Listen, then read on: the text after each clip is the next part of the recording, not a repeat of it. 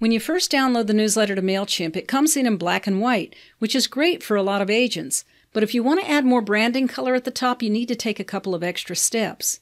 First, go to Preview and enter Preview mode so you can see what the newsletter looks like with your personal information pulled into those merge tags. Also, the yellow instruction box is gone, so you don't need to worry about that.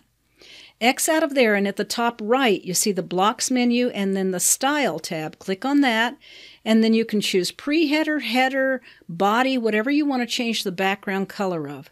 I'll choose Pre-header, and I'm just going to select this bright yellow. You can choose any color you like or add a hex code. Save at the bottom. And now I want to change the button color, not the whole strip behind the buttons, just the button color itself.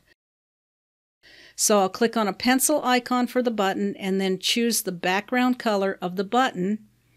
And now the white text doesn't really look good on that bright yellow background I selected, so I'll change the button text style.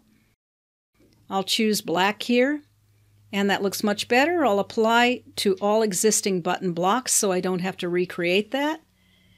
I'll choose Preview, enter Preview mode, and that looks pretty good. But I still want to add a little bit more branding, so I'll X out of Preview, and now an easy way to add some branding. Go to the Blocks menu, drag an image block over and drop it where it says Drop Content Blocks Here. That's an empty area you can use however you like. It won't show up if you don't put anything there. I'll click on an iconic image from my neighborhood. I'll insert that image. While I've got that image edit area open on the right, I'm going to click Settings.